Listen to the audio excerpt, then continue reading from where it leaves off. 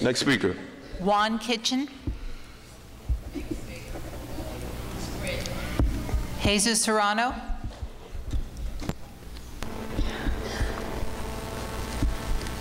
Crystal Castillo.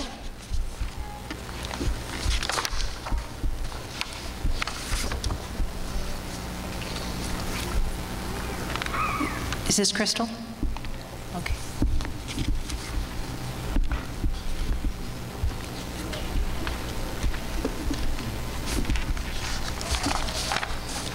I think you have my daughter's name. She's only 15. I'm Nerissa Castell. You have my daughter's name. My name is Nerissa Castell, 21 North 13th Street in Newark. Now, I'm here on behalf of Science Park High School and the seniors there. I have a son who's graduating as a senior at Science Park, and we are not happy as parents. They have raised the most money any senior class at Science Park has ever raised. $40,000 right up to the time they dismissed their senior advisor. You all say it's personnel. I said it's personnel. It's different.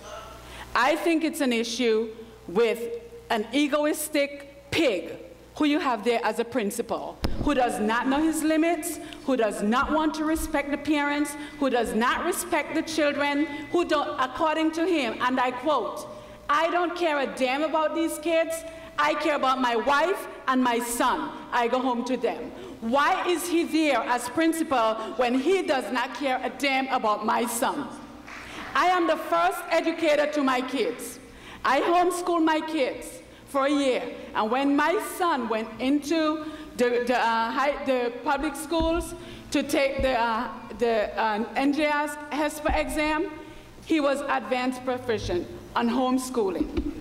Now, Ms. Taylor was there, he was great. This principal came in.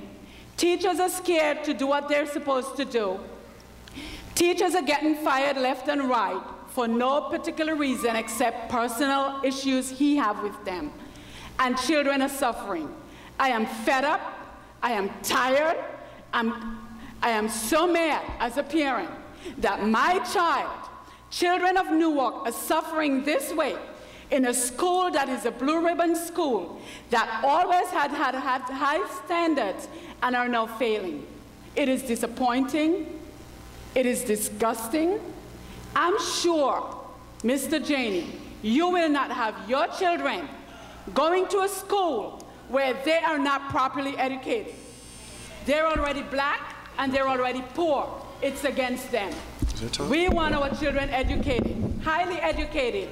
Mr. Janey, I am begging you, I am asking you to please raise the standards in our school for our children. They're the ones that are suffering, not you. You wouldn't make your children suffer the way you're having our children suffer, and I don't appreciate it. There's so much I want to say tonight, but I respect you all, I respect myself, I respect the parents here, and especially the children. You don't know the half of it. People are sending you letters, you're not responding to the letters. Why? We complained, we sent you letters, we came down to the board. You never met with us, Mr. Janey. How do you expect this school system to move forward when you, as the leader, do not want to take responsibility when it comes to our children? Where does the responsibility lie?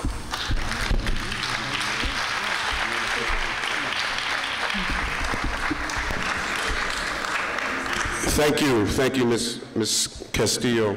I think it may be useful, just because I want people to understand that when you attack individuals, that there's legal implications to that. I think I'm going to ask the board attorney to simply read from the defamation policy. I just want people to understand, so that have that in mind, and you say what you feel you need to say. But we got to be careful when we defame people's characters. It could ground litigation. I just want folks to be careful about slander and defamation. Next speaker. Roberto Cabanas.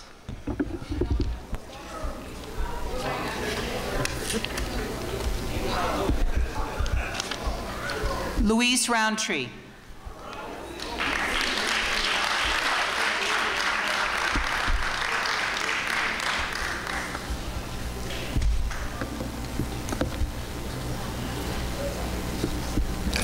Roundtree, 3 Marshall Street, Irvington. I'm here representing the student assistance coordinators in the Newark Public Schools. We are very, very concerned that Newark Public Schools administration has made staffing and budget decisions for the next school year with very little information, especially in regard to the elimination of the SAC position and the 40 SACs currently employed in the Newark Public Schools. According to the letter that Joe Del Grasso wrote to Dr. Janey on April 9th, it was stated in the paragraph regarding elimination of SAC positions, I quote, "At a meeting with your senior administrators, the NTU was told that this has already occurred in many districts," end of quote. This is absolutely not true. ASAB New Jersey, the SAC's State Professional Association, has been monitoring the 2010-11 budgetary modifications in all New Jersey districts. Most districts have done absolutely nothing with regard to their vital SACs. Some districts have reduced the number of SACs with their new budget while also reducing the number of other instructional support service staff members, such as your school counselors, social workers, etc. ASAP New Jersey just learned that in several districts where SACs were riffed, that they have been reinstated for the next school year. Why do you think that that was the case? We have SACs right in this room from around the state. We have Hudson County, Passaic County, Morris County. Now, I'd just like for you to please stand in support of the SACs, all the SACs in this room, please stand. Middlesex County and other Essex County districts who have not been eliminated. We would like to take this moment to acknowledge and thank you for your support, for coming out to support the SACs here in Newark. Thank you. Sir, we'd like to represent to you 2,200 plus signatures collected from Newark Public School stakeholders such as our students, staff members, parents, and community members. We thank you all. That have already been faxed to the superintendent's office supporting the reinstatement of the SAC position and the services that we as SACs provide to our students. You see the support here from the state and from our community this evening. So the questions are, where do you stand in acknowledging the needs of our students, our families, our communities in the Newark Public School, in the Newark Public School area? And how are you? Thank you, Ms. Roundtree. Next speaker. Thomas Ellis.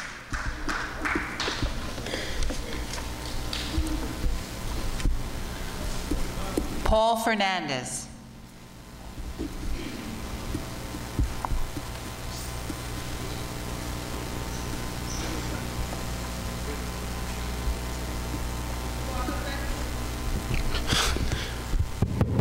There you go.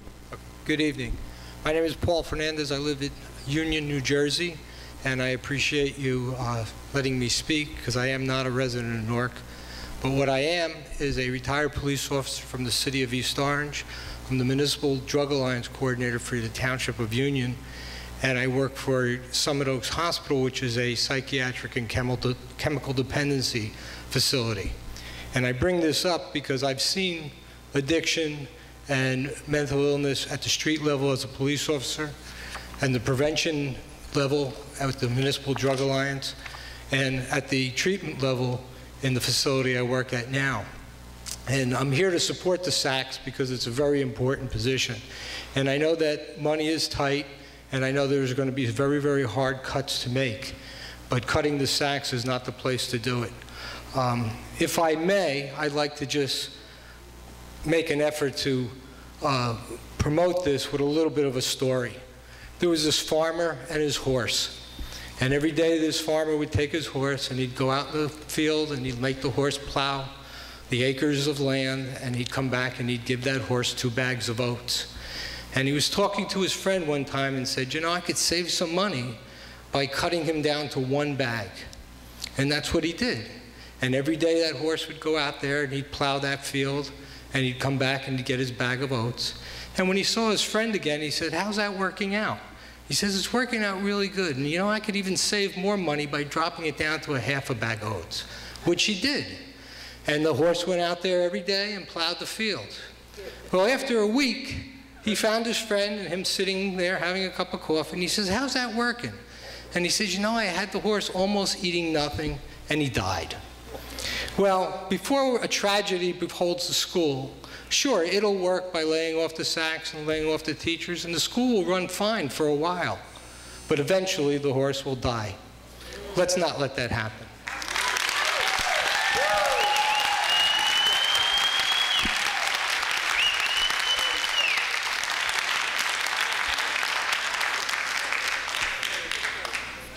Next speaker.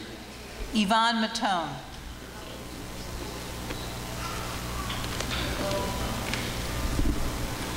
Sharon Smith.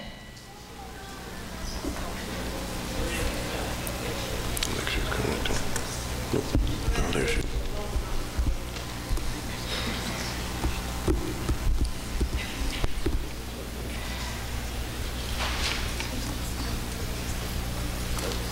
Good evening. My name is Sharon Smith. I live at 290 Jelliff Avenue, Newark, New Jersey, 07108. I am the past president of Belmont Runyon PTA, past parent representative for the SLC at Belmont Runyon, and I'm the executive director of Parents United for Local School Education.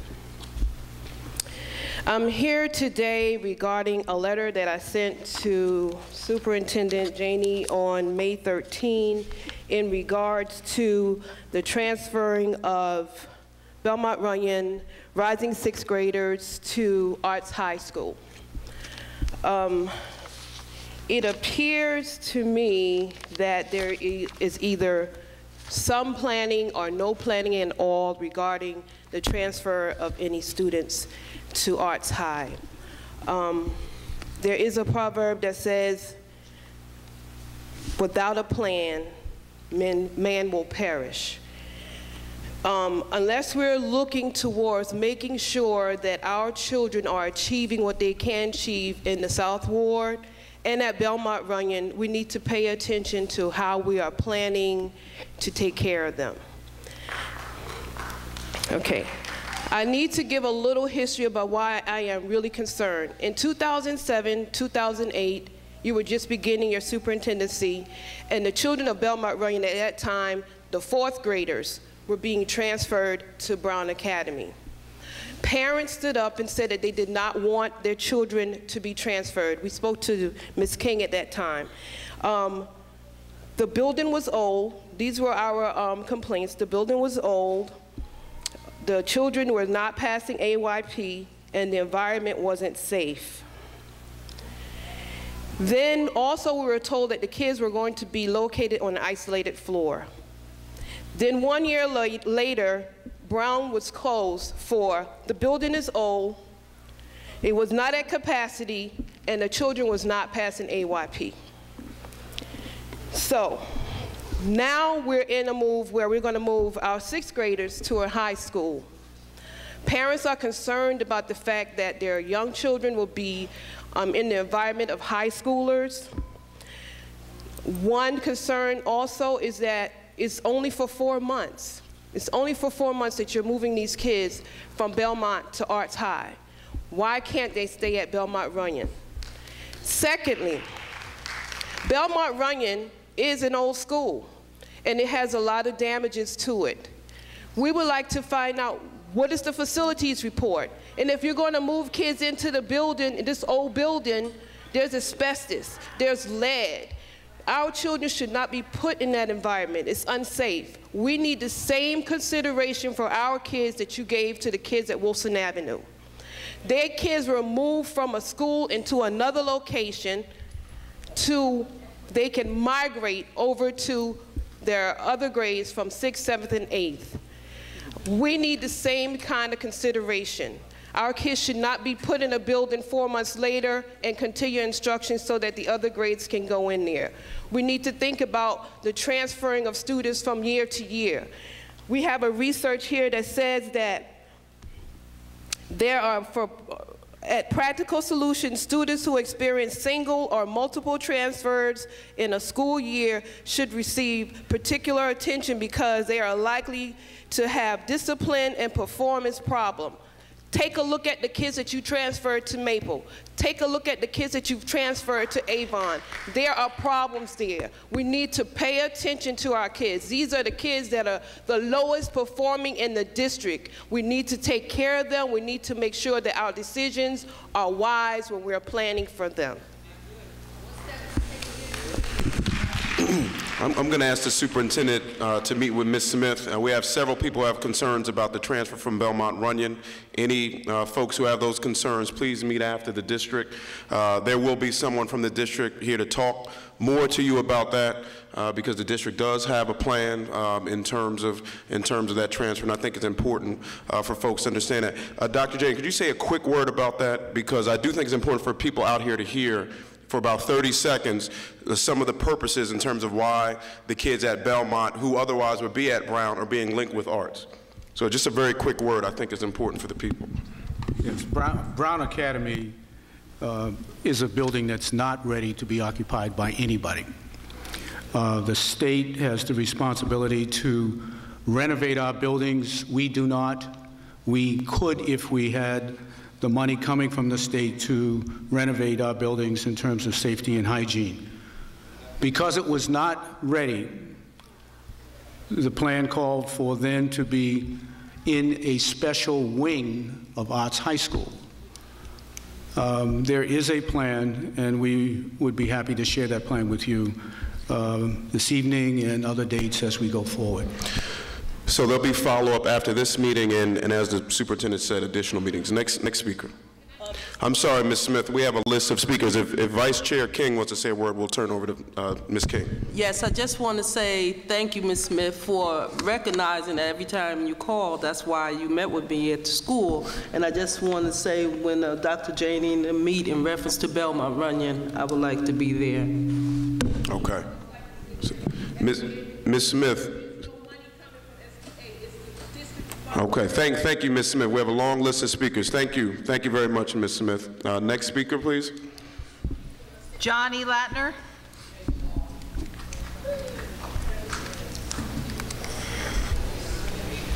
He's coming. Brenda Hoffler Battle. He's coming. Oh, he's here. He's coming.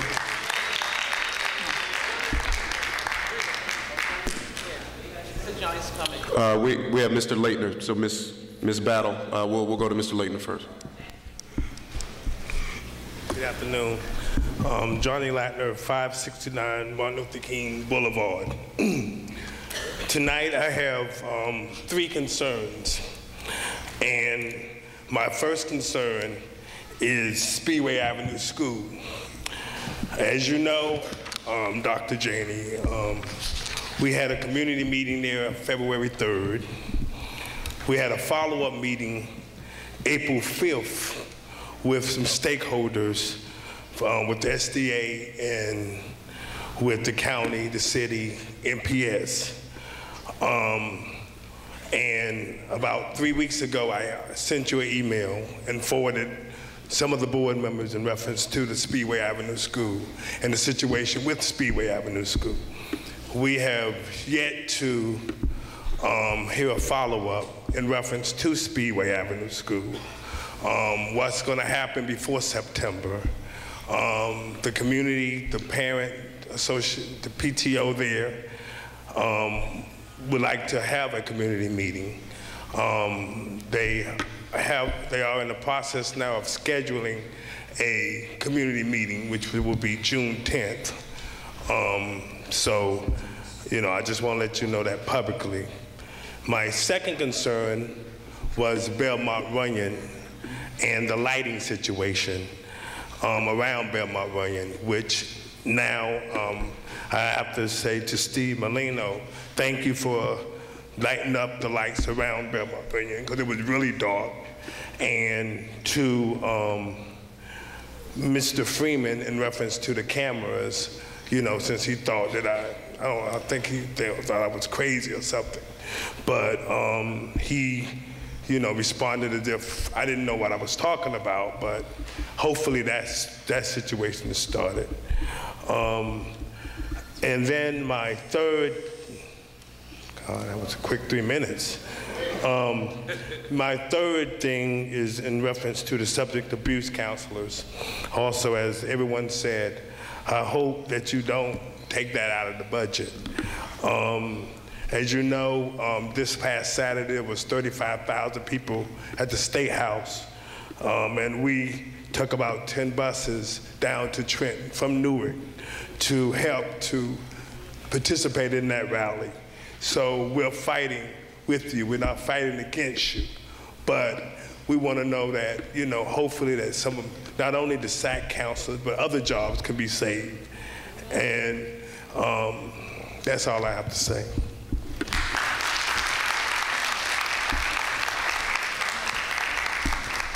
Thank you, Mr. Latner. Next speaker. Brenda Battle.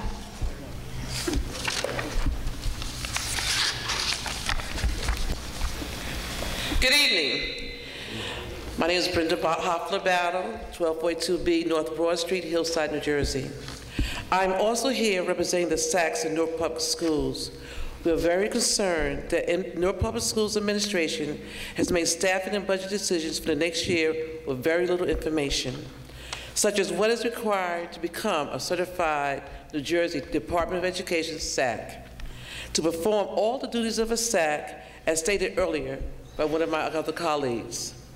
It was also stated in the 4910 letter from Joe Del Grasso to Dr. Janey, quote, to make specific statutory and regulatory responsibilities which Newark's hardworking and dedicated staffs have diligently and successfully addressed over the year will now fall on the shoulders of already overworked guidance counselors and social workers. We were told that the district will ensure that these professionals will be provided professional development, end quote. We are concerned that you are not aware for a person to become a New Jersey Department of Education certified SAC, there are many pieces to that person must do. One of them is, quote, complete graduate study at a New Jersey state approved program with a range of 21 to 27 semester hour credits in the following areas required. Number one, fundamentals of drug and alcohol abuse, dependency, and the related problems. 2, child and adolescent development, including research-based risk, protective and resiliency factors for students at risk for school failure. 3, curriculum planning, implementation and staff development, and chemical health education. 4, coordination, delivery, intervention, and referral services in a school setting including multidisciplinary and intervention teams. 5, assessment and counseling of drug and alcohol affected students and their families. 6, coordination of research-based prevention programs, services in school and community settings. 7, school culture and the dynamics of policy and program development. A college-supervised SAC curriculum. Shame on you for eliminating our department. How are you going to ensure 315 to 405 professional development hours this summer to adequately prepare staff to fulfill the New Jersey statutes and the responsibility of the SACs for the services we provide for our students and community? Again, shame on you.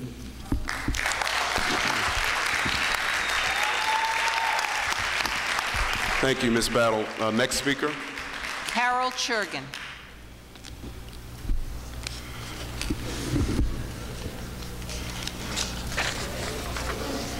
Good evening, everyone. I'm Carol Churgan from 11 Crestmont Road, West Orange, New Jersey. I'm also here representing the SACs in Newark Public Schools. I know you've already heard how concerned we are that you've made some decisions about eliminating the SAC position and the 40 SACs in Newark.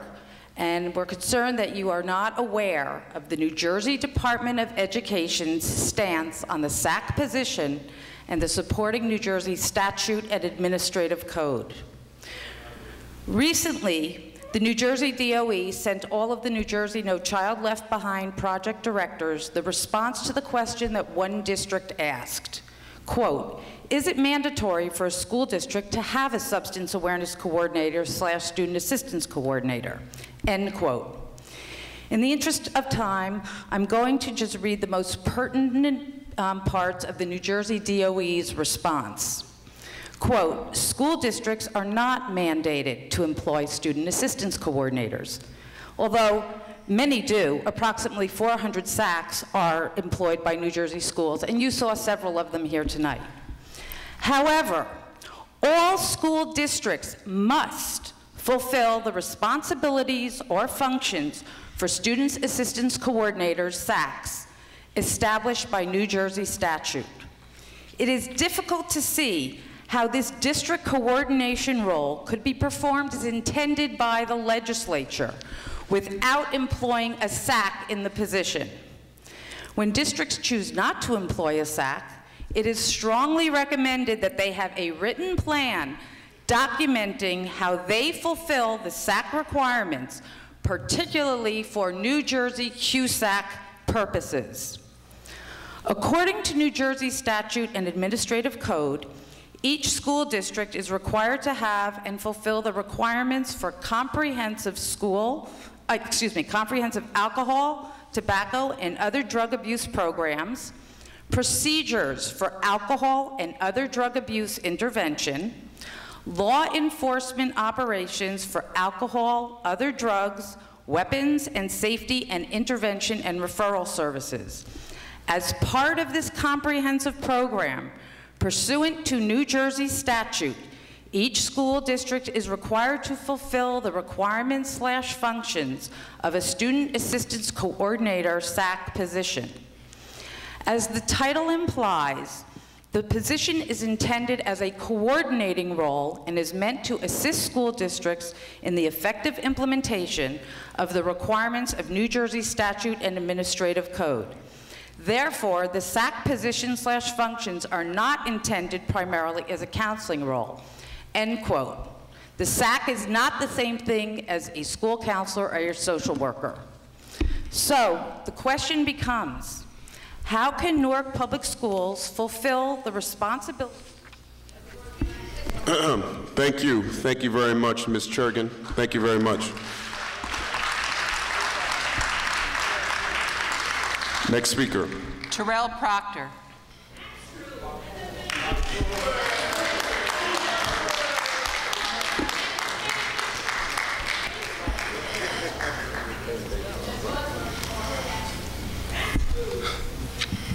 Good evening. I'm Terrell Proctor, 53-55 Mountain View Avenue, Newark. I'm also here to represent the SACs in Newark Public Schools. We are very concerned that NPS administration has eliminated 40 SAC positions without careful consideration to what services we provide, especially after we read the April 1st, 2010 Washington Post article called Janie, It's Not a Coup, written by educator reporter Bill Turk. This article references a school reform meeting Dr. Janie was at on March 31st at the Wilson Building located in Washington, D.C. In the interest of time, I can't read the whole article, so I'm only going to quote pieces directly related to the significant work the SACs in our community are dedicated to do, such as a wraparound process, which includes professional supports, natural supports, community members, and community resources. According to the article, quote, Janie said, a laser focus on test scores and achievement gaps writes off crucial links between school, home, and community, and the potential contributions of parents, end quote. Well, guess what, Dr. Janie? This is exactly what SACs do. Quote, citing research, Janie said just 13% of a child's academic progress is attributed to what goes on in the classroom, and 7% is driven by school leadership, while a whopping 80%, he said, is a function of what happens within the family and the community, end quote. Well, guess what, Dr. Janie? This is also what SACs do. We heard many testimonies of people talk explicitly about just that. Dr. Janey said, quote, "It stuns me that people just don't get it. Much like attendance and truancy, looking at the achievement gap shall only begin to raise other more fundamental issues about the lack of connection between schools, families, and communities," end quote. There are only 40 SACs to address these issues in Newark. Come June 30th of this calendar year, there will be none. School counselors and social workers are so busy following their guidelines for their department, they can't possibly wholeheartedly target that 80% benchmark that Dr. Janey mentioned. Thus, the question remains, who is going to address that 80% void in the academic progress of Newark Public Schools? Thank you.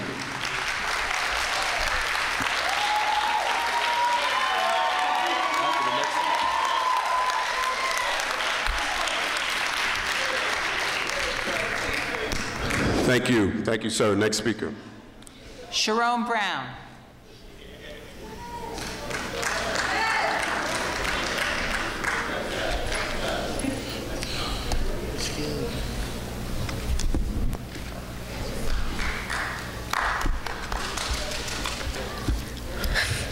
Good evening.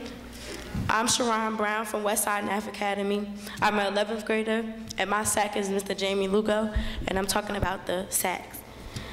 The SACs program has helped me a lot. In my past, I have problems with stealing, parents on drugs, friends with drug abuse, getting expelled from school, fights. My mother is a recovery and now a counselor of the same program, in which help recognize the importance of the SACs in the community. These sessions, like counseling and others, have gave me a different perspective on life. Every day, students are faced with a decision. Should they use drugs or should they help? As individuals, and to be honest, as my SAC, Mr. Jamie Lugo, have helped me with a lot of better choices. The counselors in our school barely pays any attention to us.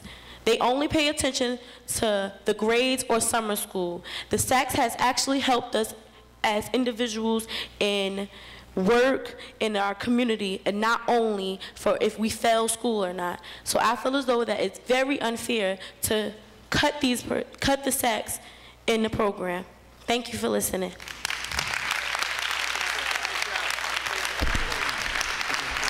Thank you. Nikisha Brown.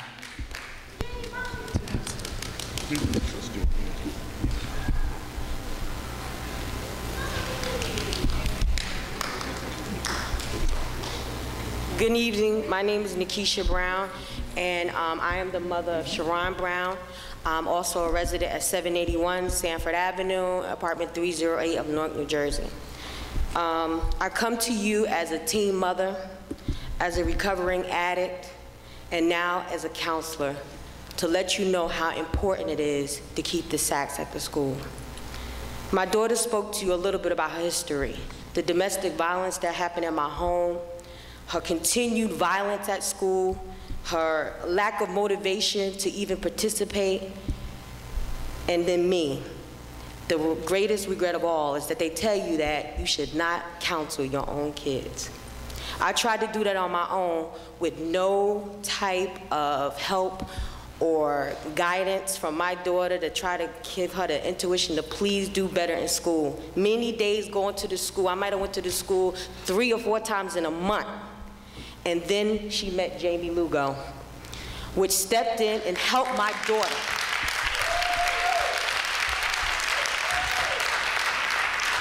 My daughter now is involved in debating. My daughter has now a part-time job for the city of Newark, for the Greater Newark Conservative, where she helped the environment. Her guidance counselor, she couldn't have gave her this because she got her own work. Now you saying to me you don't know what you're going to do, and that to me is like passing the buck. You're just going to give somebody else the work that the SACs could do when you have the already trained individuals to do it? Do you care? As a counselor, I see these children's parents every day. And I hope that you reconsider and think about it, that these same kids will be on my caseload if you don't think about what you're doing. I enjoy being a counselor, but if I see one less kid on my caseload, I'll be fine with that.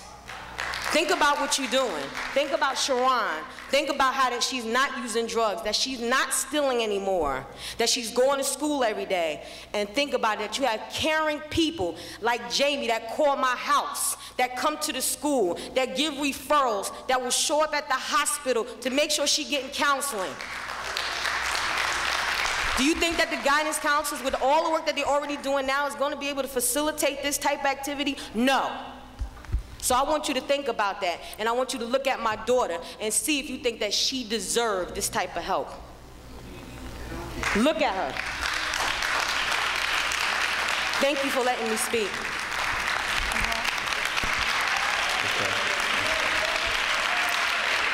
Thank you, Ms. Brown. I want to say real quick, the district is beyond committed to making sure that the children receive the services they need, given what they face. And the superintendent is working with his staff to come up with a plan to make sure that despite these cuts, the children receive the services they need that are holistic, given the range of needs they have. I do think it's important, though, to make sure we direct this energy to the right place. When the governor decided to cut $42 million from our budget, that left a $77 million gap. And so obviously very difficult decisions had to be made. And so we all have to step up. Guidance counselors, social workers are going to have to step up. The superintendent and his team is going to have a plan to make sure that despite these cuts, the children with these needs have those needs met. And so I want to emphasize that because that's what we're all here to focus on. Ms. Spade. Good evening once again. In reference to the SAC positions, well, over the last couple of weeks, I've had students approach me in reference to how they were helped from SAC coordinators. And after tonight, seeing the long list of SAC representatives that are here, I do realize more how important those positions are. And one of my questions is,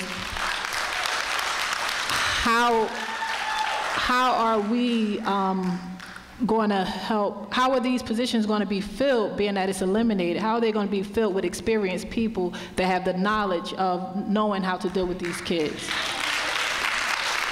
And is it, and I know you answered some of the questions, Shavar, but being that this list is so long with SAC positions and SAC issues, is there any way that we can answer some of these questions? Because now I do have that question, because I know kids that are being helped, not just me, but I know, it's throughout the district that are being helped with these SAC positions, and how can we help them?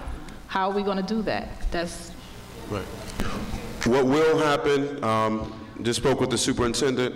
At our June board meeting, the superintendent will present to the people a plan for how the needs of the children that were formerly addressed by the SACs, how they will be addressed going forward, given the cuts that the district had to make.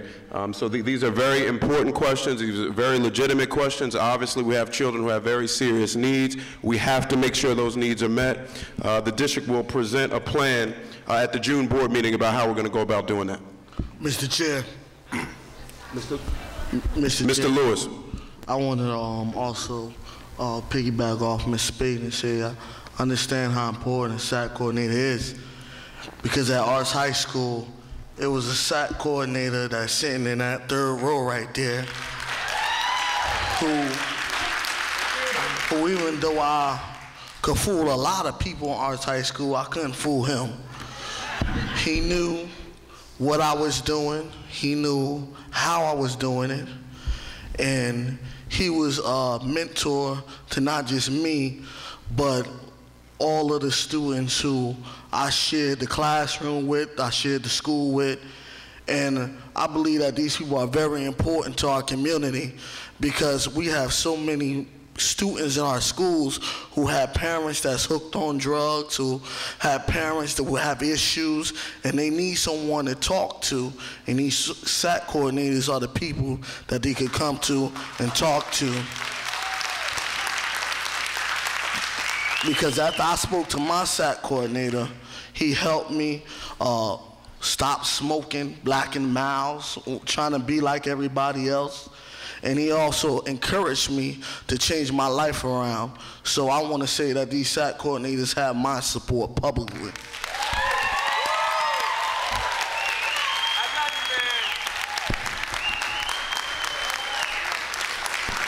Next speaker.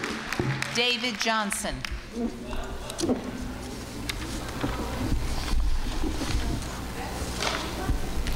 Sharon Arose.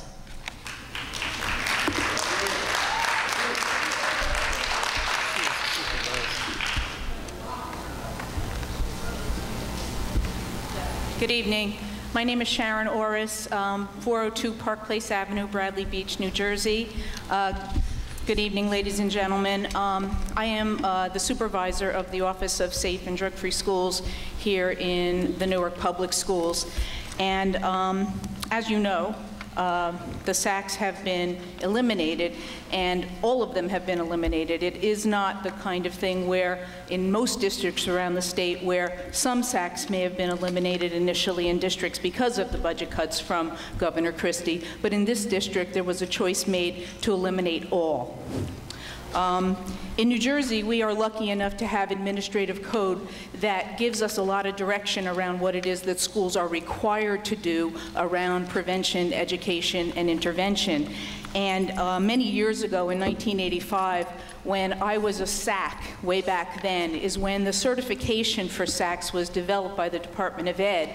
And it was developed because this is a specialty area. It is not an area that is meant to be done by just anybody working in a school. And although I have great respect for school counselors and social workers, I am a social worker myself. Just being those kinds of positions does not mean that you are qualified in any way, shape, or form to perform the duties that a SAC performs. So a plan that includes giving the responsibilities over to those folks, I will tell you right now, is a dangerous plan, and it is not one that is going to serve our students well. The problem is that those folks have jobs already, like others have said here, and there is a reason why there is a certification, and there is a reason why districts do not get rid of all of their staff when they have budget cuts.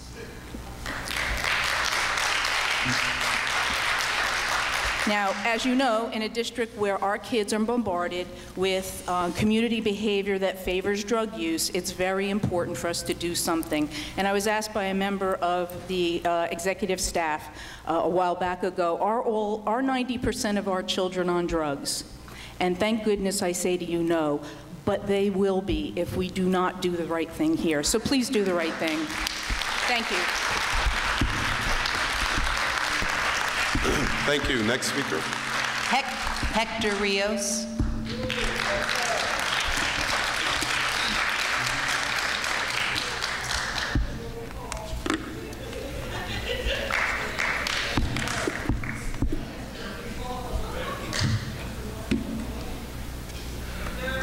Good evening, everybody. My name is Hector Rios. I'm a lifetime resident of the city of Newark and proud of it.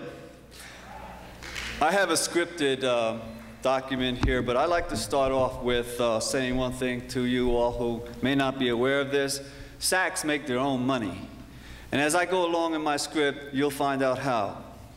We should be very concerned that the Newark Public School Administration has eliminated the SAC position without knowing history and importance of our SACs, as well as ignoring our ability to acquire federal monies that student assistance coordinator teams have brought to the district. The SAC position is a New Jersey Department of Education certified position. New Jersey has been leading the United States in student assistance since 1987, when student assistance services were mandated by the state legislature, and subsequently the student assistance position was created. It wasn't until 2001 that the federal government acknowledged the merits of New Jersey's work in the student assistance field and proceeded to create the Middle School Drug Prevention and School Safety Coordinator, otherwise known as the MSC's position. Through a $3 million competitive grant, the Newark Public Schools was able to establish 8 middle school coordinators. During the 3-year life of the MSC grant, the federal government realized that the MSC role was required across grades grades K through 12, and they changed the position to National Drug Prevention and School Safety Coordinator. With these funds, the MSCs, former SACs, were able to finally document the need for $7.7 million awarded to the Newark Public Schools in the fall of 2005 via the discretionary federal grant known as Safe Schools, Healthy Students Initiative. This grant was not used to fund the 32 SACs already in place in Newark Public Schools in 2005. The $7.7 million was used for multiple purposes within the Newark Public Schools community. Some examples include additional SACs as well as social workers and attendance officers for Alternative Education and the Truancy Task Force. The Office of Security Services received funds to purchase additional security camera equipment and two-way radios for all schools. These funds were also used to provide additional support to the Office of Early Childhood and their 100+ early childhood centers. We provided funds to significant community partners, too many to list here this evening. The Safe Schools, Healthy Students grant enables SACs to make a positive and lasting impact, linking our students, schools, families, and communities. Since the federal government is no longer providing entitlement funds, the Safe Schools, Healthy Students model has become the foundation for the competitive grants offered by Federal Office of Safe and Drug-Free Schools. Thank you. Thank you, Mr. Rios. Next speaker. Hashim Garrett.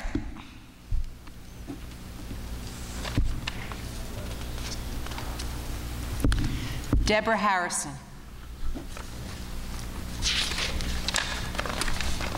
Tanya Robinson.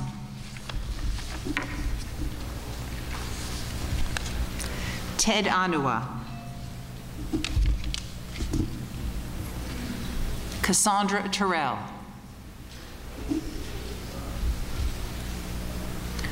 Aura Davis.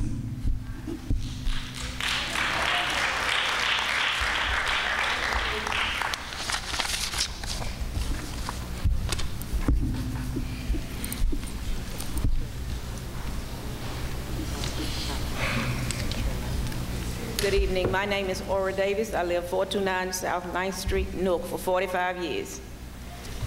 And I've been coming to the board meetings for that length of time. And it's to the superintendent and all on the roster. I've listened all night to everything everyone had to say.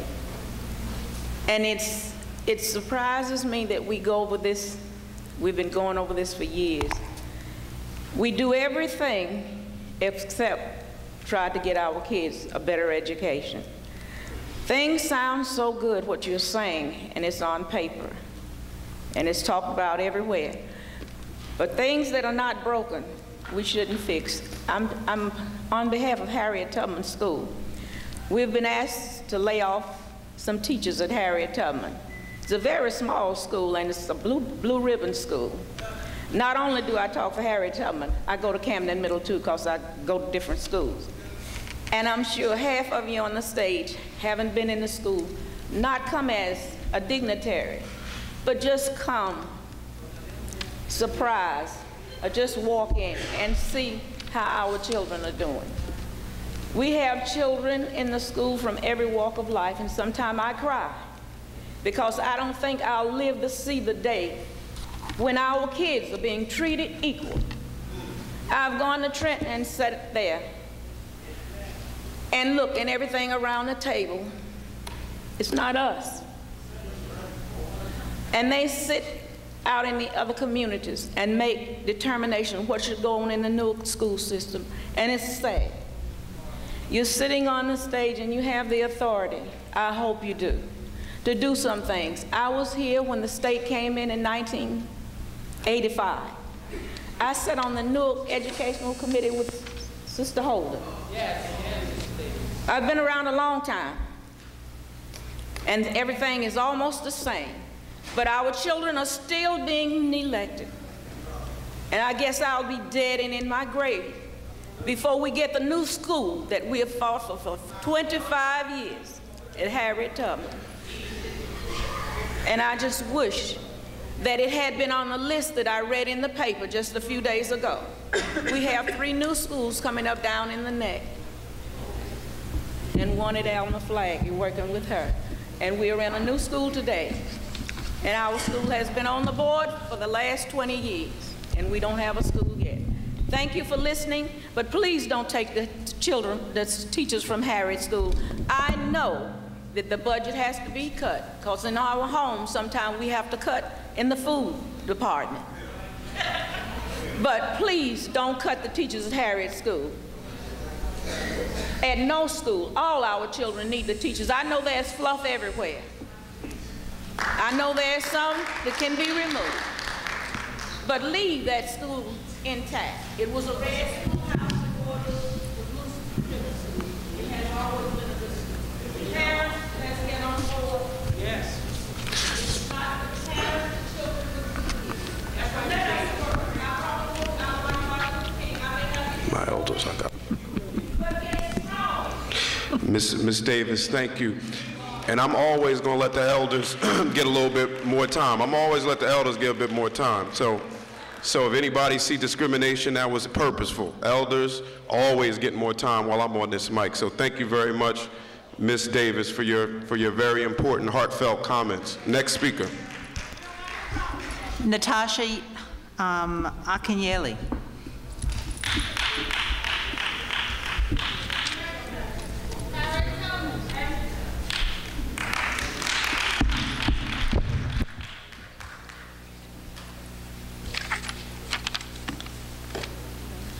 My name's Natasha Akinyele, and I'm here representing Harriet Tubman National Blue Ribbon School. We are located in the heart of the community, but we're working to get to the core of education and learning. I'm here for 3 reasons. The first one is to talk about our school. Harriet Tubman is a wonderful school with strong parents who are ready to organize and be active. We have an outstanding principal, Deborah Terrell, who's leading a supportive and dedicated staff. We are a blue ribbon school, yet we have very little resources, like Ms. Davis said. We've been fighting for a school for 15 to 20 years. It's ridiculous. The second reason I'm here is to talk about the effects of the budget cuts on our schools. And when we say our schools, we just don't mean Harriet Tubman. We mean all of Newark Public Schools.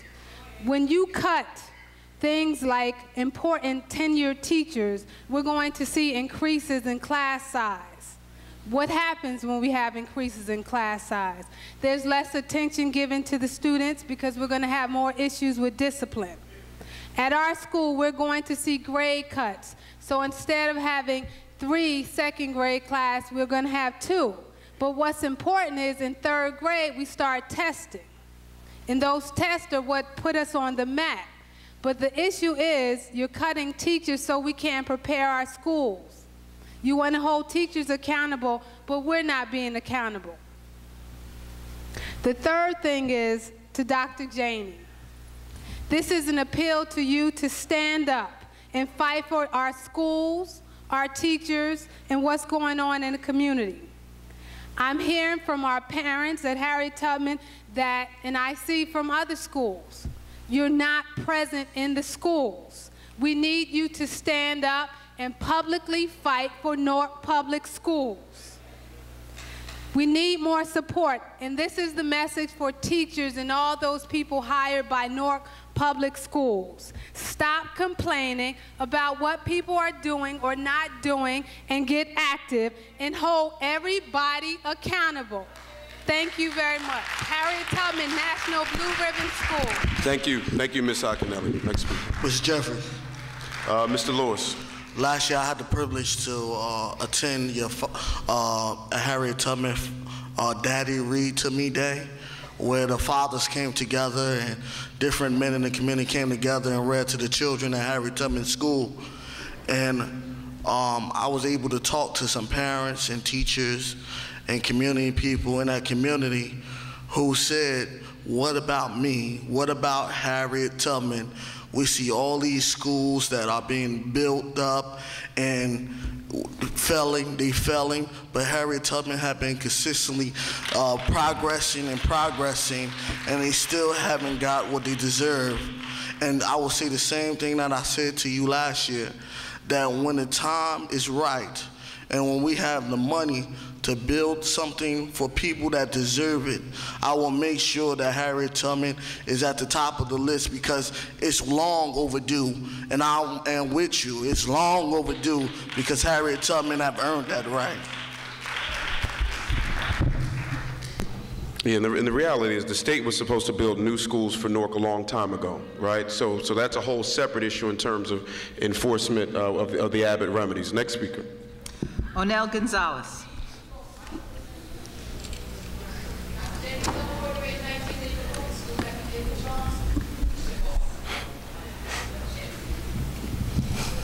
Good afternoon. My name is Onel Gonzalez, and I am currently an 8th grade student at Rafael Hernandez School. I am proud and humbled by the opportunity of being here to speak to you today. SAC, as some might call, the Student Assistance Coordinator Team.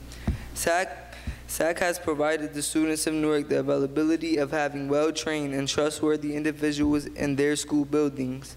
It is imperative for children and young adults to have positive role models that they can trust and approach at any time. SAC has provided this to us.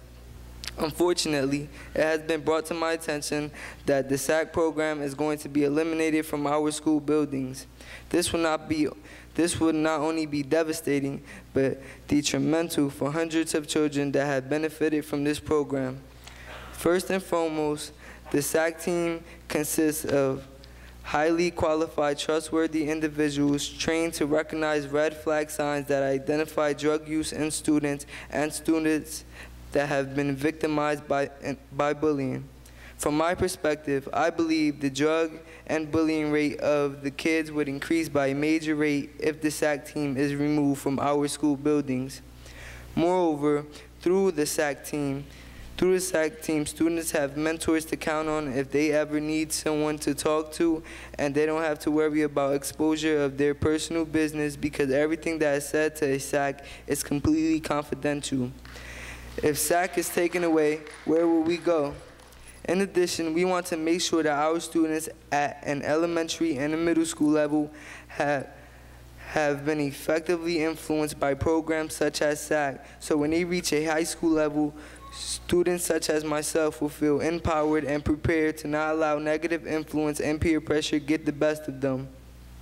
I know some people might say the SAC team is needed in the high schools, not middle schools, because they are older and they need someone to persuade them. But they are mistaken, because students develop a habit of using drugs while in a middle school. And when they get to high school, they're already addicted and have no way nor desire to stop. This is why it is important to maintain this team in our middle schools. All in all, the above reasons clearly indicate why SAC is so important to our youth. Now I ask you, can you imagine having a school, a middle school, without a SAC? Thank you. Thank you, Mr. Gonzalez. Next speaker. Melissa Andrews.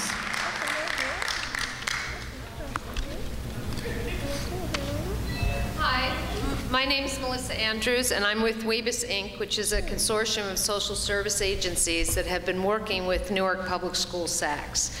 And I know everybody's had all these personal stories about the SACs and how valuable they are, but I kind of wanted to talk about some statistics. WEBUS is a data tracking system that does case management and tracks services that are provided to the students across multiple agencies. And in that time, since we've been working with them in the Safe Schools, Healthy Students grant since fall of 2006, there has been some great achievement. And the progress that the district SACs have made in these 3 years, the number of students who have followed up through services after being referred by SACs have increased by 41%.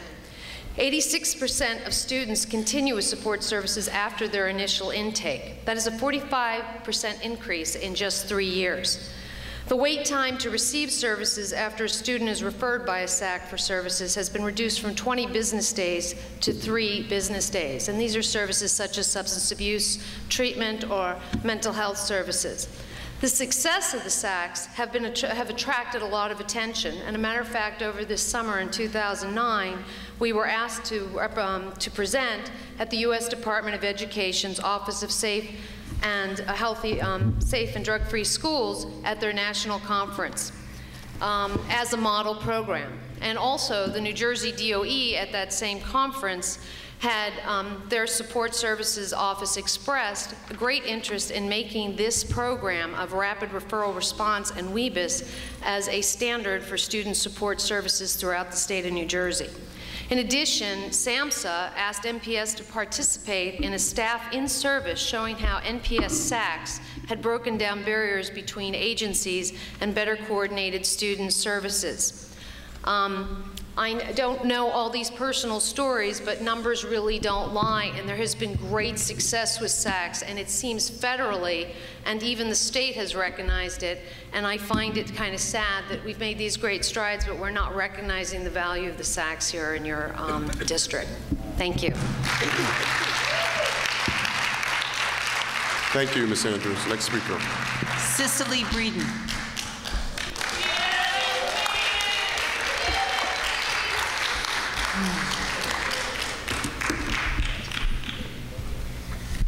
Good evening, my name is Cicely Breeden and I'm of Hillside, New Jersey, born and raised and educated in Newark, New Jersey. I'm here also representing the SACs of Newark Public Schools. As stated earlier, we are very concerned that the NPS administration has eliminated the SAC position and the 40 SACs with little information. In our district, this is not just a mistake, but it will be a disaster. According to the National Association of Children of Alcoholics, 20% of all children are children of alcoholics and substance abusers. For Newark Public Schools, this is approximately 8,000 students. In addition to anxiety affects another 20% of all students. Delays in diagnosis and treatment and anxiety can lead to depression and substance abuse further. For Newark Public Schools, this is approximately another 8,000 students. Just based on national stats and NPS current enrollment of 39,000, there are at least 16,000 students that are at risk for substance abuse and mental health problems. And our students are faced with an additional risk factor just from living in the inner city as well, such as poverty, community violence, domestic violence, homelessness, gangs, and the increasing rates of HIV and AIDS, sexually transmitted diseases, the incarceration of their parents and other significant family members, grandparents, raising our students, lack of parental involvement and supervision, and drug availability in their community. Therefore, there are more than 16,000 students at risk for substance abuse and mental health problems. There are 40 SACs currently to service these 39,000 students across 80+ schools and 100 early childhood centers serving grades pre-K through 12, special needs departments, alternative eds, as well as students in Newark charter schools. One of the missions of the SACs is to mitigate these risk factors, focusing on substance abuse and violence by providing prevention and intervention referral services. We are concerned with our students. We care about our students. Our goal is to help our students. So I say to you, do you see that this arbitrary decision to remove the SACs will have a lasting and devastating impact on Newark Public Schools? Thank you. Thank you. Thank you very much. Next speaker. Tamir Crawley. Tajana Patton.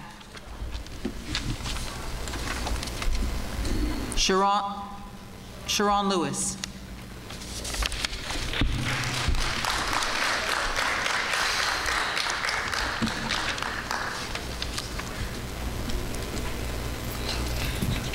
Hello, my name is Sharon Lewis, living in Newark all my life. I live at 77 Oakland Terrace.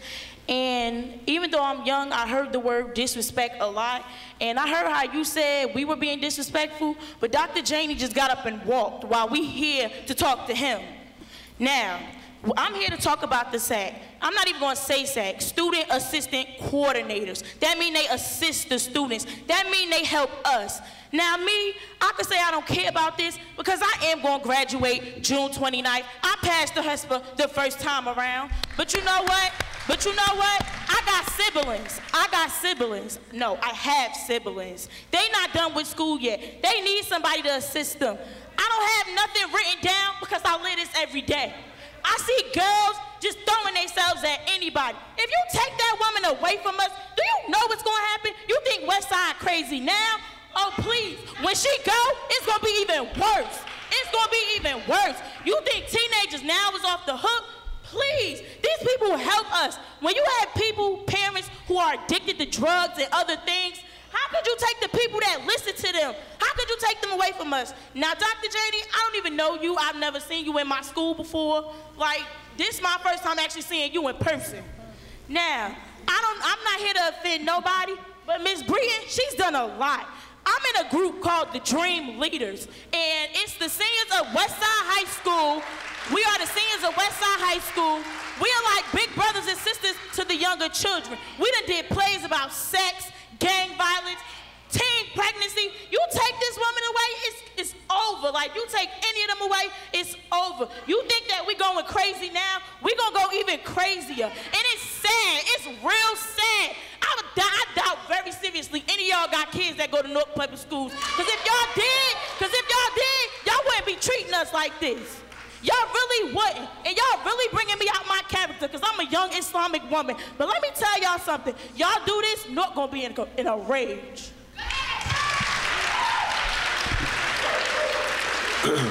Ms. Lewis, I hope that you and all of the folks concerned about the decision being made with respect to the SACs will be here in June when the district will present the plan to make sure the needs of the students are met. Next speaker. 10-4 Evans.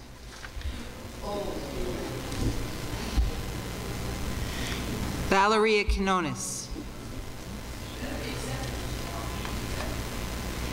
Deanna Quamina.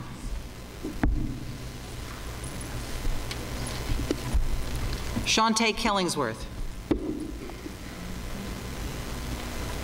Termaine Castell. Narissa Castell. Brenda Fouts. Curtis Fouts. Zamira Rahman. Priscilla Barnett. Deborah Coy. Alfreda Dunson. Antonio Agosto. Betty Brandt.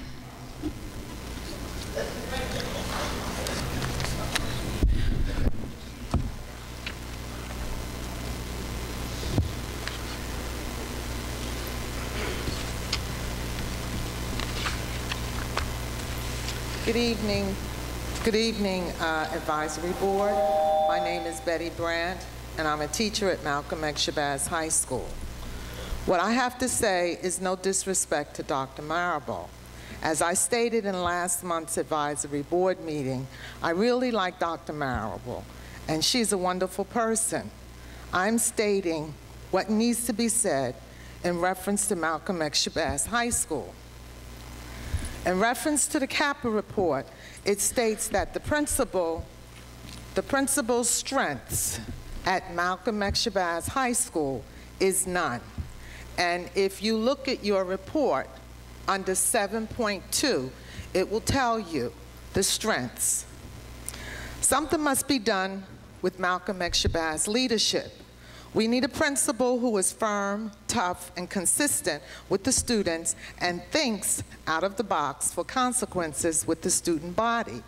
The new leadership must put the student body in check immediately in order to save Shabazz from drowning. Presently, Shabazz is at the worst I have ever seen in the 30 years I have been in the building.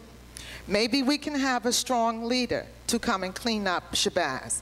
I sincerely believe that Shabazz can be saved. Otherwise, the teachers should move their classrooms into the halls and stairways to teach the children.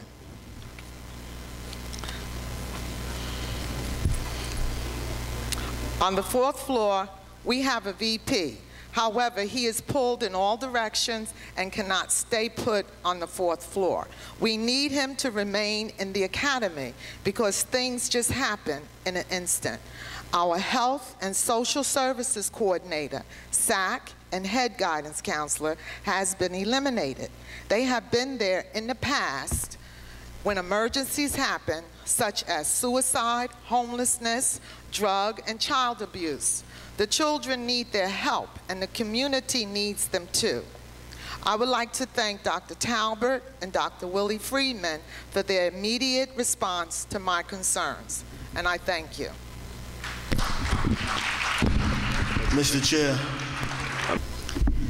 Tony Allen. Stephen Outing.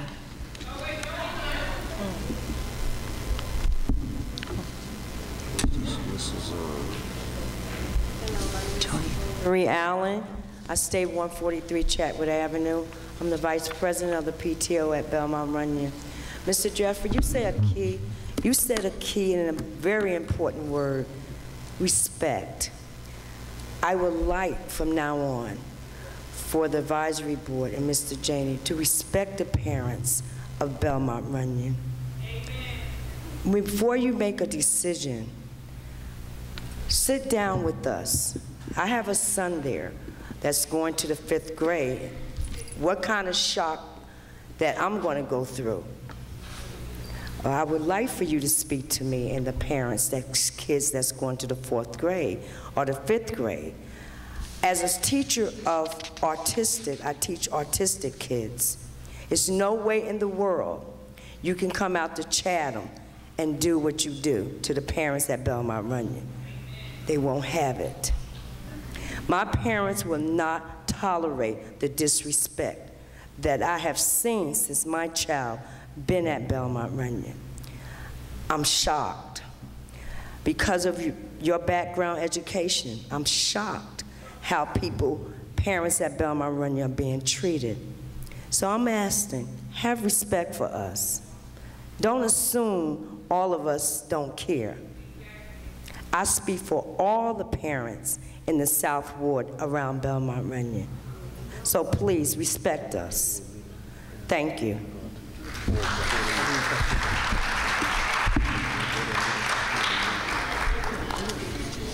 Thank you. The superintendent will follow up with you, ma'am, too, to address your concerns about the move from Belmont Runyon. As I said before, there'll be some opportunities afterwards. The superintendent will also follow up on the Belmont Runyon, make sure information is with the people. Next speaker. Stephen Outing. Stephen. Hello. Try it again, Mr. Outing. Try it again. Good evening, good evening, good evening. Good evening, everybody. My name is Stephen Outing. I'm the president of the Intergenerational Youth Organization. I don't want to spend up all my time, and I'm demanding my 5 minutes with my organization. Dr. Janey, I just want to say to you that we got a lot of work to do. Mr. President of the Advisory Board, we have a lot of work to do. You know, you look at the word doctorate. Doctorate is of the Latin word that means teacher. So Dr. Janey, you a teacher. We don't need a superintendent that's a bureaucrat and cares about a bottom line. That's why we have an advisory board, and that's why we have a business administrator. And I just want to say to this advisory board, you need to do your homework. You need to open up the books. You need to see how, the what, the where the money is being spent. Dr. Janey should not be in the bureaucratic business. He's an educator. He need to roll his sleeves up and go to Belmont Runyon and go to Shabazz High School and go to Central High School and all these schools in this district. We do not need a bureaucratic superintendent. Now, I heard this young lady talk about this SACS organization and how they're working with 8,000 students in the city of Newark. All I know is I see a lot of drugs, I see a lot of guns, I see a lot of violence in our community, and I see this program being cut.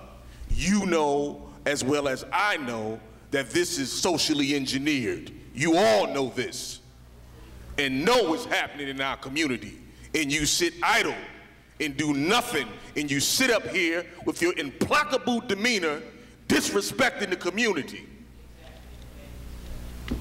How dare you sit here with your implacable demeanor when you go down to Trenton and you like a flea among an elephant. The elephant don't even know the flea in the room.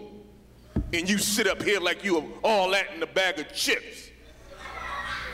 They don't respect you because you don't respect yourself, and you don't respect your people, and you don't respect your community. All of you. You need to cut this foolishness out. Shavar, you need to stand up like a man and demand that the state give us our money and stop playing with our children's education. We have a Democratic Assembly, we have a Democratic Senate. Sheila Oliver is from this district. Governor Christie only won by 1,800 votes. He has no damn mandate. And y'all sit here and do nothing while our children are being slaughtered in this district. You know this. It's good, it's good. You know this. He's fine. Let him go. He has a couple minutes. He's fine. I don't bend my knees, I don't shuffle, and I don't scratch where I don't itch. Injustice anywhere is a threat to justice, all of us. They'll do it to me, and they'll do it to your family and your community too. His own. Ms. White, we need more from you. One thing I gotta say, and that's it. Bird that Thank you, Mr. Allen. I will say this. I have personally spoken with Assembly people and senators to fight for the money, that we're entitled to. There will be legal remedies if the budget is finalized. The way it is now, an $80 million gap is very large. If that's what happens on June 30th, there will be legal responses to that, to try to fight for that money. So let's not assume, because I'm here, I'm available, I'm accessible. So if you have concerns and questions, you can reach out to me. But again, let's not assume what people are not doing. Let's talk and sit down. We all have the same goals. Everyone up here has the same goal. None of us are up here for any other reason than we want to see children excel and graduate from the very best colleges and universities in this country. We may disagree on various items, and that's great, but we have to at least respect the fact that we're not here for any other reason other than these babies, period. Period. And I really would hope that we can respect one another and work together. The bottom line is we're dealing with the consequences of an $80 million gap. Guess what? When you got to cut $80 million, you got to make decisions that we wouldn't want to make. But the governor that the people of this state elected made that choice. And we have to deal with the fallout from that, and we're doing the best we can. But I just hope that we can have these conversations in a more respectful manner, because we all have the same goal. You think we like having to cut these positions? No. You think we like hundreds of teachers having to be cut? No. But we got to deal with the hand that we've been dealt and do the best we can with it. So I appreciate your passion, Mr. Outing. I appreciate your concerns. And just know we're all on the same team trying to fight the same battle. Next speaker. Luis Ramos. Gail Muhammad. Dorothy Shepard. Sharon Dades. Mildred Jones. Sierra Hooker.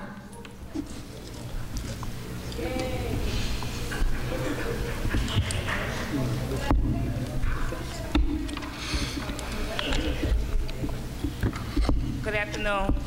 My name is Sierra Hooker. I have a 11-year-old that attend Belmont Runyon and a 16-year-old that go to University High School. But today I'm not here on behalf of University. I'm going to be here on the behalf of my 11-year-old that go to Belmont Runyon. I know that you said that you're going to address us after the end of the service. Me as a parent, I don't want to hear nothing if it's not those kids staying at Belmont Runyon. You're going to move them all the way down there to that school for 4 months, and some kids not good with transition. And me, for one, I'm not, so I know my son not. My son is me, and I am my son. I'm here to stand up for my son. So if y'all can't leave them kids there, I know they have 2 rooms at that building because the principal is sitting back there. They have 2 rooms at Belmont Runyon for those 51 kids to stay there. And it might not be 51 because I'm 99.9% some kids going to charter school because I've been calling downtown all week speaking to Sheila. I'm not sure if that's you, Miss Smith. You said your name was? I've been calling down there all week speaking to a Miss Smith or somebody. And they said, oh, we don't know what's going on or we'll get back with you. No one got back in touch with me. But the guy, he's sitting over there, he did get in touch with me the other day. I forgot his name, Yuskan, or what's his name? Fix You. He did get back in touch with me and said he'd be here tonight, and I saw he was here tonight. But my whole thing is those kids need to stay at Belmont Runyon because they said the school was going to be open in September. Last year it's not open. Now you telling me January. I go past it every day just to see if I see somebody working. Nope, no one's in there doing anything. And I know you're going to speak to us, but if you could just let us go if you're not going to tell us that those kids are going to be staying there because I know it's 2 rooms there for them.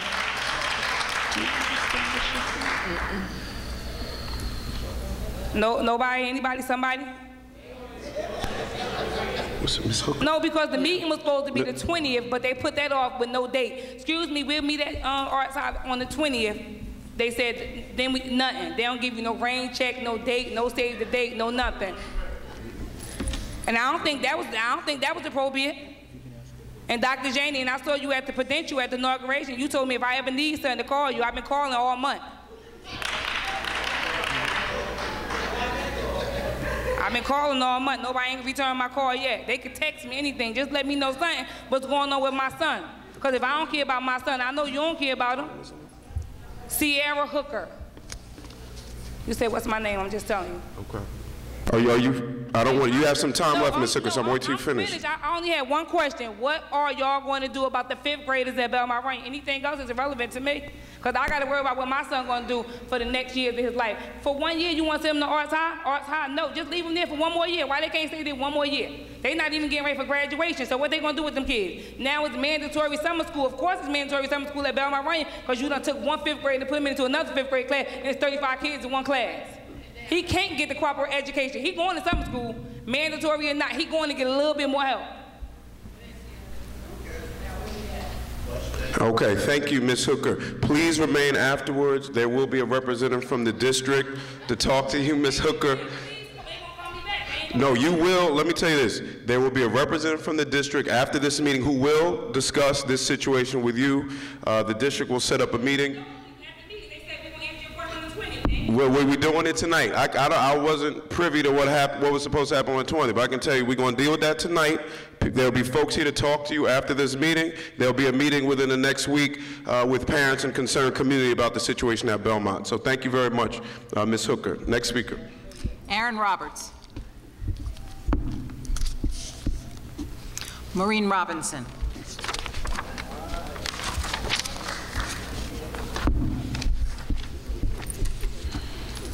I'm on the, it's on? Okay. My name is Maureen Robinson, and I'm the building rep at Westside High School. However, I don't have a long speech. I just want to say a special thanks to the superintendent for stepping up to the plate in the public interest of handicapped citizens. He was to Westside High School on Friday. Him and the county superintendent. I would also like to say a special thanks to our security team under the leadership of Officer Cullors over there and Mr. Baskerville. They are doing a fantastic job. The halls are much clearer and the fighting is down to a minimum. Our principal continues to be highly visible on all floors. There has been marked improvement at Westside High School in all areas. And I'd also like to know, like to say to you, Dr. Daney, if it's not broke, don't fix it. There's a lot of improvement, like I said, And the lady you had over here, Ms. Breeden, I want you to know that I attend her church. She can sing. You talk about a choir. You want a choir? She can sing and preach. She's good. Thank you. Thank you very much. Next speaker. Ramon Polanco. Veronica Williamson.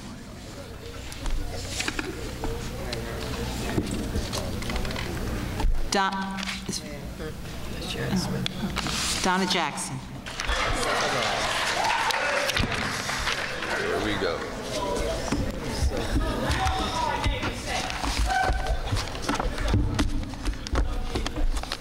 Good evening.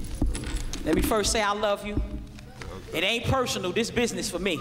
Y'all deal with it as a business, I deal with it as a business. $1 billion worth of money here, so I gotta fight for all of it. Because I know the mismanagement that's going on. We paying $1,600 a day for those kids to be in Kearney, bring them back to Newark.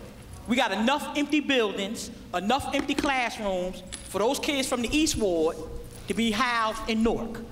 We don't have to waste that money sending them somewhere else. You talk about budgetary constraints, that could keep the SACs working first. Oh, easy. We in this dilemma now because we have several people in several areas that don't do what they're supposed to do. Clearly understand that. Everybody is not working up to their full potential.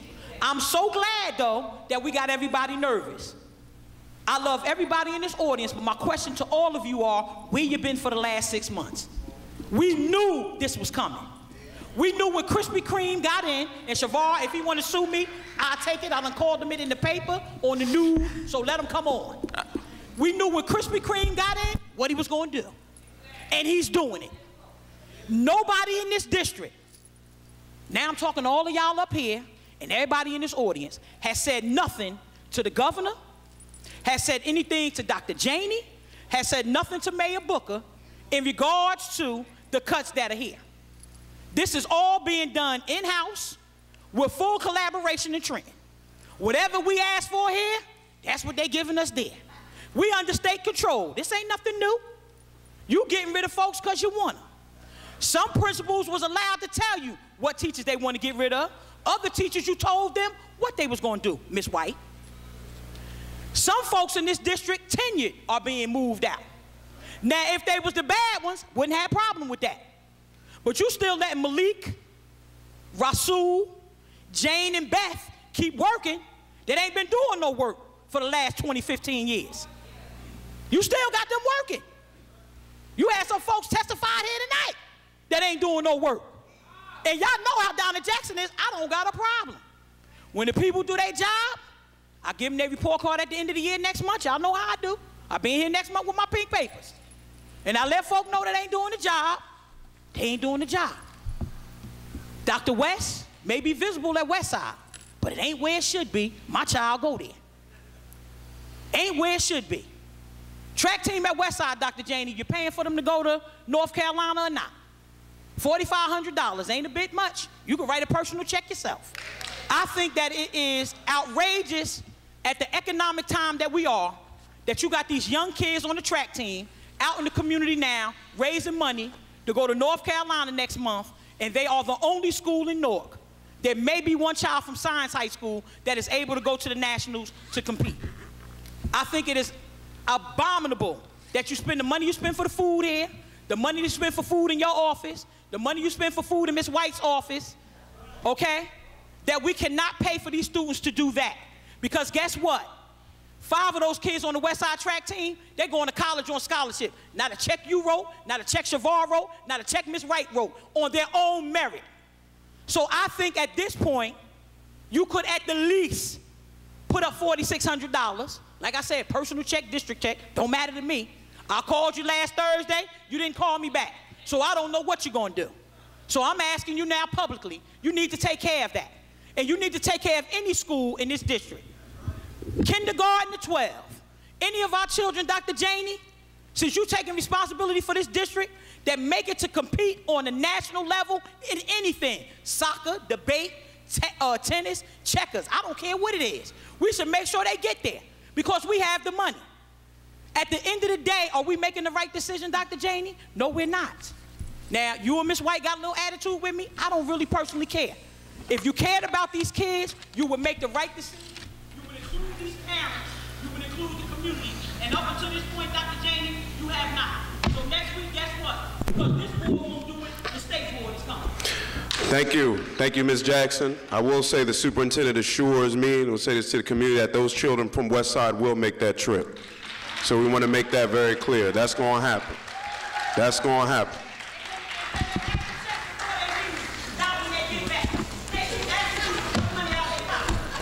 Thank you, Ms. Jackson. I love you, and I love everybody here. And I love these children even more. Do we have any old or new business?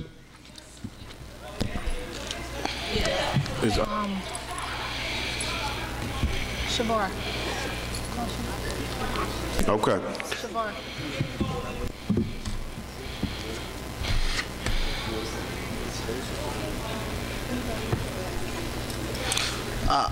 Mr. Jeffries. We'll first go to Ms. Spate. In reference to the Personnel Committee, on last week, I met with Ann Miller, and she stated that the civil service workers received their letters on Monday. And I talked to a couple of staff members later on that week. Half of the staff members that did receive the civil service letters did not even know that they were civil service workers. So we need to clarify that. I know it's some parent liaisons, some security guards that didn't even know that they were civil service workers. And in reference to the positions that, the non-tenured positions, any positions that we had layoffs in, my concern is that I know we have to do rehires in some positions, but I'm just making sure that any rehires that we do, it be in the district employees that we have laid off instead of hiring outside the district. So.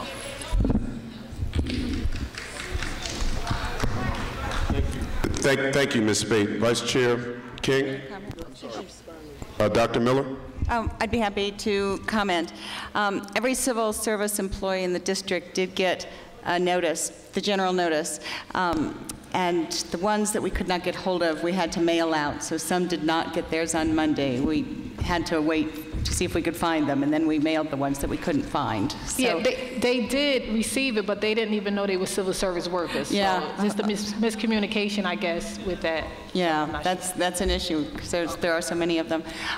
With regard to hiring back teachers, certainly it would be our intention that if we have the opportunity to do that, to reach right back out to our very favorite teachers that unfortunately we have to say goodbye to. Thank you. Vice Chair King.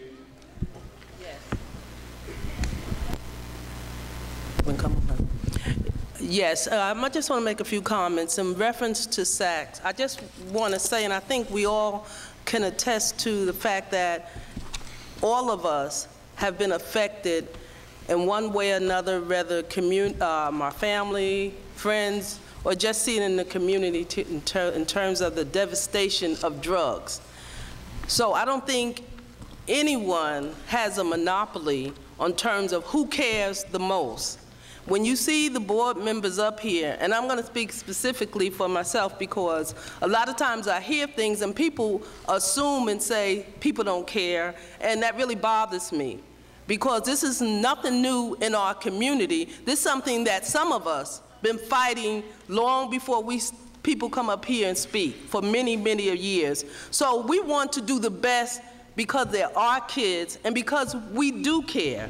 So I just want to clear that part, and that there's nothing wrong with constructive criticism, and there's nothing wrong with even getting emotional. But I do say, don't say things that are not true, and don't be disrespectful, because we want to not only treat people the way we want to be treated, we want to be role models for our kids so they can know how to be, so they can grow and flourish in this world that they're competing with people all over the world.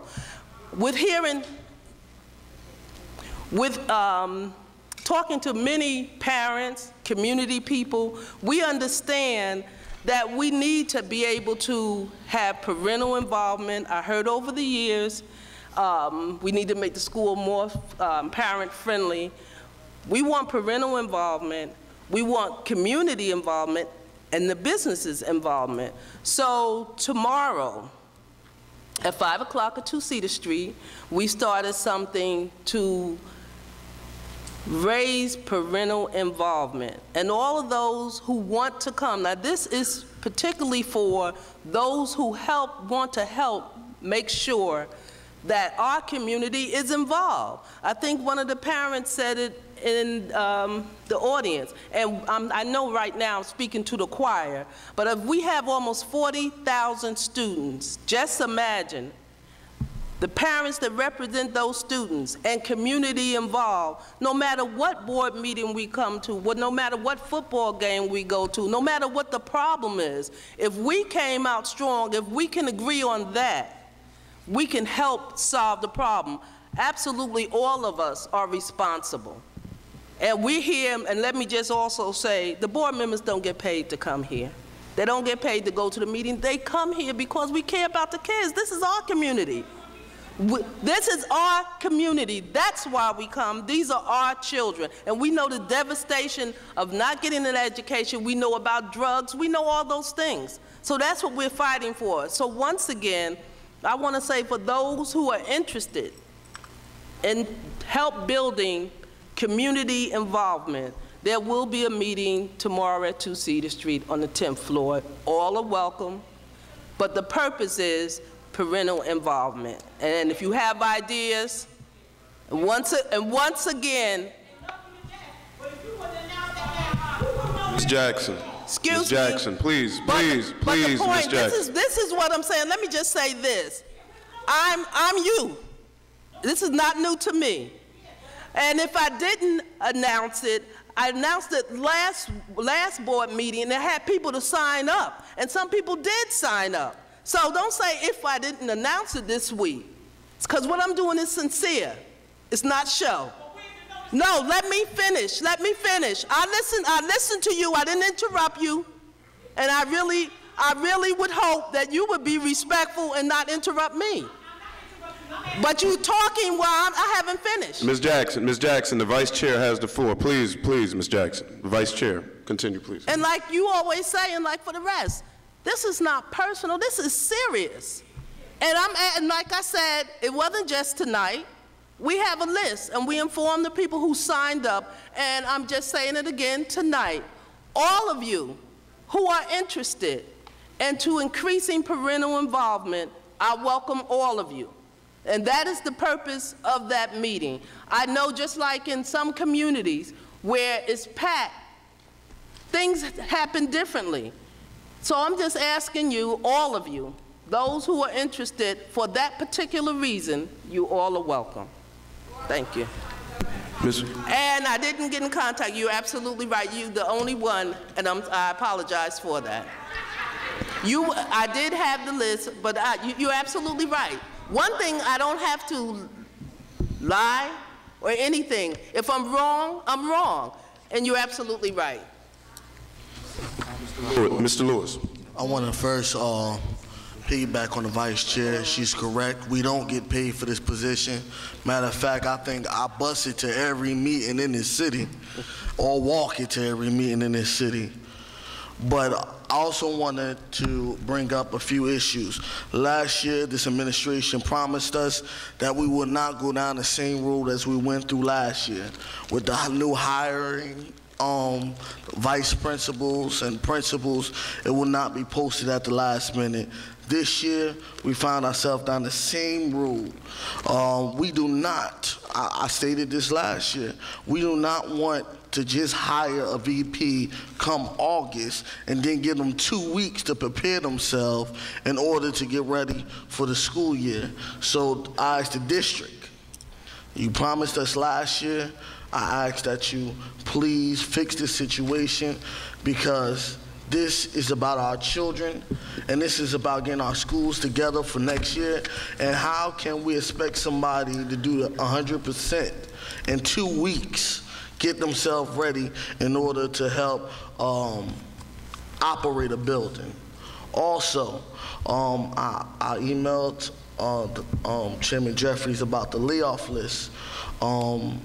You said you didn't know if we can get the layoff list or not, people that's on the layoff list. However, I contacted Trenton today, and I talked to the NJSBA, and they said we can get the layoff list. The board members are allowed to see the layoff list and see the names that's on the layoff list. They said that is part of the Oprah. We are allowed to see this information, so I request this administration to give me that information by Friday. Also, food service workers. Last March, we had a meeting, and when the food service workers was talking, at the end of the food service talking, Dr. Janey responded and said that the food service workers will not be affected by the layoff. I was notified today that 37 food service workers have received pink slips. Also, civil service. Food service workers, 15 of them passed the civil service exam. By law, after 90 days, we have to change their status in the system. These food service workers' status was not changed in the system, so I encourage this administration to check this information because that's a lawsuit waiting to happen. Also, respect. I understand what we said as board members. I also understand what the community said. We all need to come on one accord and respect each other because you elected us to represent you. We try our best to represent you. We can disagree. I must say we must agree to disagree, but we also need to know how to sit at the table and eat at the same time. Thank you. And I will say to respond to one thing, with all due respect, Mr. Lewis, while you were calling Trenton, if you would have just called me, I would have told you that you will get that list. So all you had to do would have just called me back, and you would have had the information. There's no need to call Trenton. You could have called me, and you would have gotten the answer, which is you will get that list. Any other points before we have a motion to adjourn? Dr. Miller? Could I just address a couple of the points that Mr. Lewis made? We do have vice principal openings posted on the website. Interviews are occurring ongoing. So that's, I'm not sure, maybe it's because they're all online now, but those are happening. So. No, all I'm saying is about the openings and about the posting. The posting just happened last week or a week before last. So we now in May. The deadline was what date? What's the deadline? I think we've extended it because we've had quite a few openings. Okay, so say the deadline is the middle of June. That means we don't start interviewing until July. That means the top 3 don't come before the superintendent until August.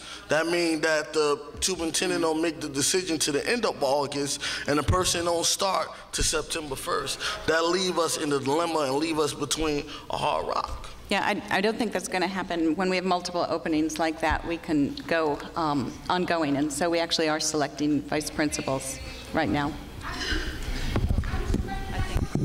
Thank you. Do we have a motion to adjourn? Do we have a second? I want to ask one question. Mr. Lewis, we actually have a motion that we have Ms. Spate raised the motion, so we have to, as a parliamentary matter, we need to proceed with that. Do we have a second? Mr. Lewis, we have a motion that's been made. As a parliamentary matter, we just have to follow through with that. We can vote that down and give you an opportunity to raise any additional concerns you have. But we do have to parliamentary-wise go through with that. Do we have a second? Second. We can have discussion on that.